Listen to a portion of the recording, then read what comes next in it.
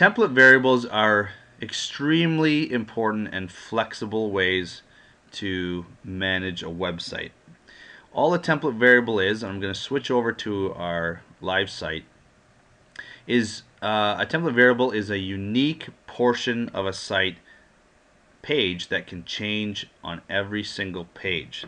So I'm going to give you an example. I've set up two template variables, one called sidebar title and one called sidebar content. And if I go to the home page, I'm going to see here that I have sidebar title and I've got some content in here.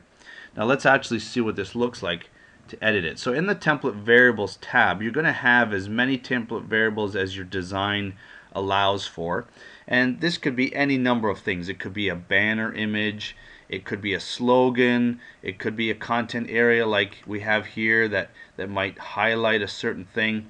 This is perfect for lots of different uses, and we use them on pretty much every site that we develop because you want pages to be different, you want them to stand out. So here I'm going to just put in here events title, and I'm going to put some content in here.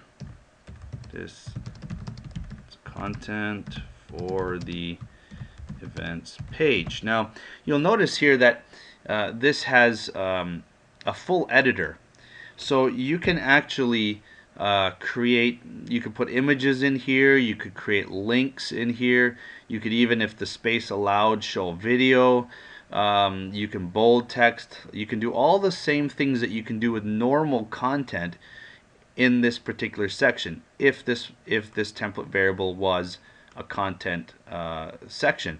It might be an image, it might be lots of different things. It could be a date, a little calendar. So whatever your site is set up for, your template variable will be shown here and you can edit the content. So let's just save this and we'll go back and we'll look at the events page, and now you can see here that here's my events title and this is the content for the events page.